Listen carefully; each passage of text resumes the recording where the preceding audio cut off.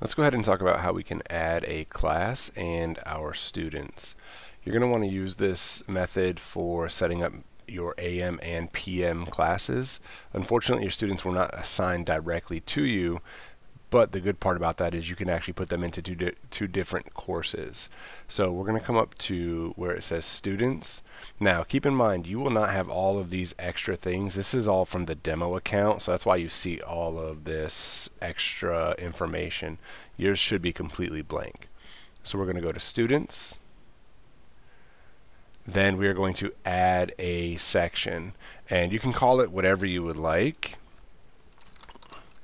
And I'm going to just call it Cullen AM for my first section, and then I would create another one for Cullen PM for my second class.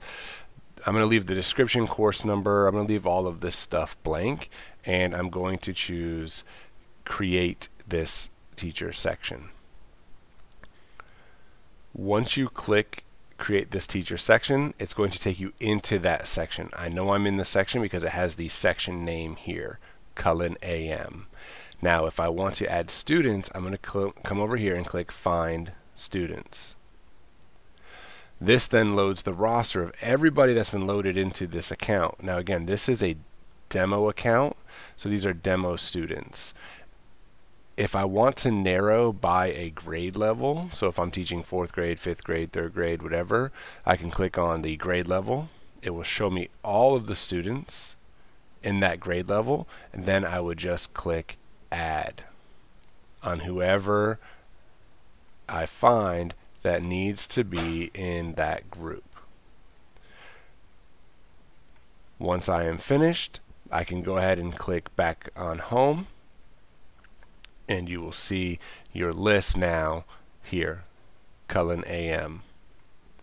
If I click on it, I can see my students. If I need to remove students or add more students, I can click Edit Roster, and I can add students by clicking Add and remove them by clicking Remove. If I click back up here where it says Cullen AM, it's going to take me right back into that group.